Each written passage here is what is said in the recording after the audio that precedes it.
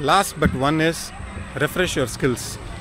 Being in a break, don't ignore your skills, because this is just end of first innings and your second innings is waiting. You have to refresh your skills, learn new technology or whatever is coming up.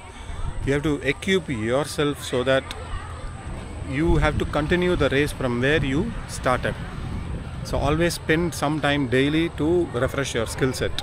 In my case, I kept regularly reading, trying out new concepts, teaching people. I was educating, training people so that I remember whatever I had learned. So you can try those things.